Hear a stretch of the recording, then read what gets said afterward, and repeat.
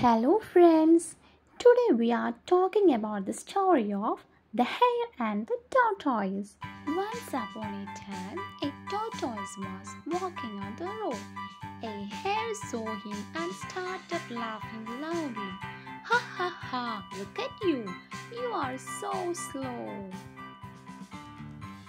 The tortoise got angry and challenged the hare to a race. The hare immediately agreed, saying, "Why not? I am faster than you. I can beat you anytime."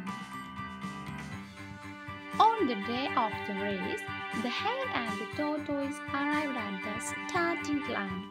The tiger waved the flag to signal the beginning of the race. The hare ran very fast, while the tortoise slowly followed behind. The hare was quite ahead of the tortoise. In no time at all, he saw that the tortoise was walking slowly far behind him.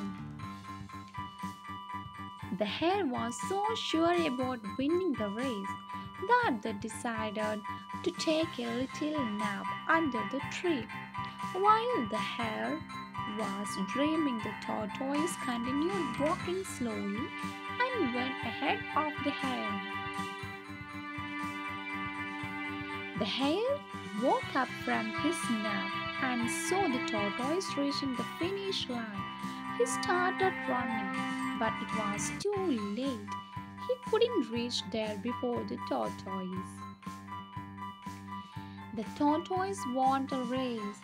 The hare started crying because he had lost the race to the slow tortoise. Moral of the story: slow and steady wins the race.